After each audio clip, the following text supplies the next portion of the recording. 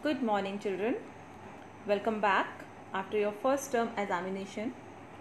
Now this syllabus we are going to start for the second term examination. So already children, we have done chapter number 1, 2, 3 and 4. So today we are going to start the chapter number 5. The name of the chapter is respiratory system. So a respiratory system. Respiratory systems, children, as we know, we respire. We take the oxygen in and we give out the carbon dioxide. So when we take the oxygen in and when we give the carbon dioxide out, what we get inside our body? If we are not, I suppose if you hold your nose and you close your mouth for 1 minute, are you able to do that activity? Just close your mouth and just close your mouth also, and don't respire, don't breathe for 1 minute. It is not possible for us to stop our breathing even for a 1 minute. So what is that? When we are respiring, what we do, we because our body requires energy. Our body requires energy for doing various activities. As we do various activities, we eat, we respire, the internal body processes are going on in our body, just like when we eat the food, it goes to our small intestine, large intestine, to stomach, and it comes out from the body. And when we are talking, when we are playing, everything requires energy. So this energy, from where we are getting? We are getting the energy from the food. But still, because we are breathing all the time, we need oxygen also. Okay, children. So as we eat the food. When we eat the food, so what happened? When we are eating the food, from the food we are getting energy. That release of energy, the process of releasing energy from food is called respiration. The process of releasing energy from food is called respiration. Is it clear, children? So when we are taking the food, why we are eating the food? Because that food provides us energy. So when the food is providing us energy, the food gives us the energy. When that food releases the energy, that is called respiration. The process of respiration, it involves taking in oxygen into the cells, using it for releasing energy by burning food, and then it eliminates the waste product, carbon dioxide and water from the body. This energy is used by living things. There are two main processes. First, you understand that there are two main processes of respiration. First is the breathing. Breathing is taking in oxygen from the air and releasing out carbon dioxide. Second is using oxygen in the cell of the organism and releasing energy from the food. Two processes are there. Now, how we are going to explain these two processes? Because we are discussing about respiration, so what we do, children, as it is given in your book also, respiration. So in respiration, what we do, we have the food in our body. When we eat the food, as well as that food, it is giving us energy. Same way, we take in oxygen and we gives out carbon dioxide. That oxygen, when we are taking it in, that oxygen get mixed with the energy. That is also a type of energy, because without oxygen we can't survive. So that food, it is giving the energy. That energy, it is going to different parts of the body. When we eat the food, food gives us energy, and that energy is going to different parts of the body. Now, as I am telling you that oxygen also it is also giving us energy, and this energy is also going to different parts of the body. So what happens, children? Suppose this is a stomach. Okay, now in this stomach we have the food. The food is getting digested. Now in the small intestine, the food, it goes in the small intestine. Now from the small intestine, many small blood vessels are there. Many small blood vessels are there.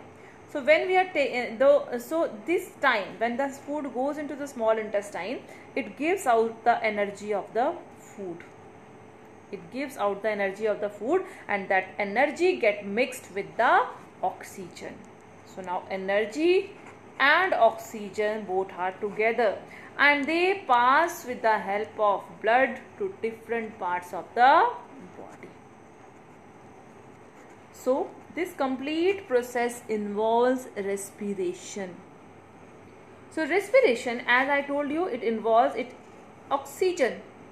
So when there is oxygen in respiration, at that time that respiration is called aerobic respiration. Aerobic respiration, when oxygen is present. In some cases, the respiration also occurs without oxygen. At that time, it is called anaerobic respiration. And anaerobic respiration means without oxygen. Very important. What is respiration? Respiration is the process of releasing energy from the food, is called respiration. And respiration is of two types. One is aerobic respiration, second is anaerobic respiration. Aerobic respiration, it is called aerobic respiration because it occurs in the presence of oxygen. Anaerobic respiration, it is called anaerobic. Anaerobic means without oxygen. So both the processes occurs inside the body. So same way in your book also they have explained the same thing, that the process of respiration involves taking in oxygen into the cell and then releasing energy by burning of food. Then the waste material, it eliminates from the body in the form of carbon dioxide and water. So it involves breathing as well as it involves the use of oxygen. So the food that we eat, that food is glucose. Now in this food, oxygen get mixed, and both they involve together, they work together, and then they produce carbon dioxide, water and energy. So this complete process, when there is a use of oxygen, that process is called aerobic respiration. On the second hand, if we talk about the anaerobic respiration is only the food is present over here, but no oxygen. This is without oxygen. So it will not give it will give carbon dioxide, it will give energy, but the end product will be alcohol. It will be alcohol, and in this case it will be water. So two differences we are studying now. Aerobic respiration, it contains oxygen. Anaerobic respiration, it is without oxygen. And aerobic respiration, the end product, it is carbon dioxide, water and energy. And anaerobic respiration, the end product is alcohol, carbon dioxide and energy. So these are the two processes, very important processes occurring in our body.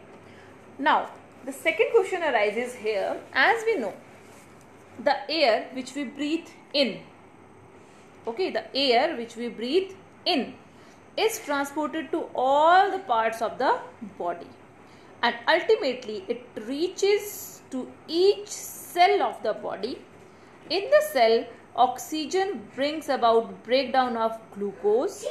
The process of breakdown of food in a cell of the body, which releases with the release of energy, is called respiration. Now from here you have got one more definition of respiration. The process of breakdown of food in a cell of a body with the release of energy is called respiration. So two definition. The process of this definition is the process of releasing energy from food is called respiration. The second definition of respiration is the process of breakdown of food in a cell of a body with a release of energy is called respiration. So as we are telling you that the oxygen, it reaches to the cell. The oxygen is reaching to the cell. So that is why this respiration is also called cellular respiration. Okay. Process of respiration which releases energy from food takes place inside the cell of the body. It is also called cellular respiration. As we know, our body is made up of cell. So each cell performs the function of respiration because the respiration is going on inside the cells of the body. So that is why this respiration is also called cellular respiration. Is that clear, children? It takes place in the cell of the organism. The process of respiration takes place partially in the cytoplasm and partially in the mitochondria of the cell. Now I am not going to explain these words again because already we had studied what is cytoplasm, what is mitochondria in the chapter cell. If you don't remember these terms, just go to your chapter and see what are these terms. So the process of respiration, it takes place partially. Partially means half. Half of the process it going on inside the cytoplasm and half of the process it go inside the mitochondria. Again we have discussed the type of respiration. The type of respiration, it is of two types. First is the aerobic respiration. Second is the anaerobic respiration. So aerobic respiration, it occurs in the presence of oxygen. Anaerobic, it doesn't need oxygen. Aerobic respiration, it uses air which contain oxygen. Aerobic means, what does aerobic mean? Aerobic means with air and anaerobic means without air. It is already given in your book. It is without air and aerobic means with air. So in this, the glucose, it break down into carbon dioxide, water and energy. And in case of anaerobic respiration, the glucose break down into alcohol, carbon dioxide and energy. In aerobic respiration, this food is completely breaking down. In this, it completely break down. It no other substances forming over here. This is a gas, water and energy, and all these water get removed from the body. Carbon dioxide get removed from the body. Energy is utilized by the body. So there is no product left after aerobic respiration. So we can say this is a complete breakdown of food. And because this is the complete breakdown of food, so that's why it releases a large amount of energy. In case of anaerobic respiration, as I told you, the end product is alcohol. Alcohol is some substance that is left over. So in that case, because some substance is left over, it also needs some energy to break down. So in that case, a less amount of energy is produced. End product is alcohol, carbon dioxide. So here the food is not completely broken down. In case of aerobic respiration, the food is completely broken down. But in case of anaerobic respiration, the food is not completely broken down into other substances. It is still left, so it gives a very less amount of energy. After that, we have already given the differences in the book also. What is aerobic respiration? What is anaerobic respiration?